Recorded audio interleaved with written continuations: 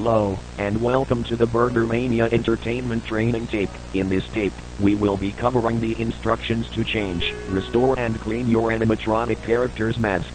Please note that different animatronics may have specific instructions. Before starting, you gotta unbolt your animatronic from his portrait stage.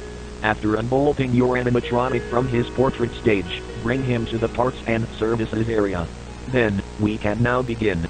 First off, remove the props of the animatronic.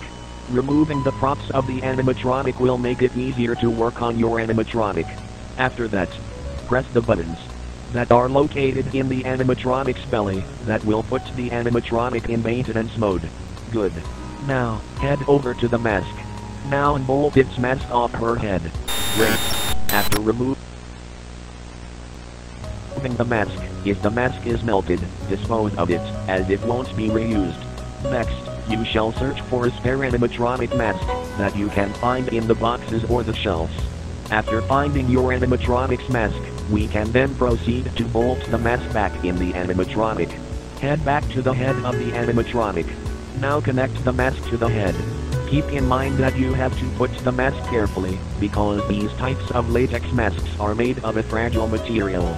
Great, go back to the belly and press the button again to switch the animatronic to performance mode.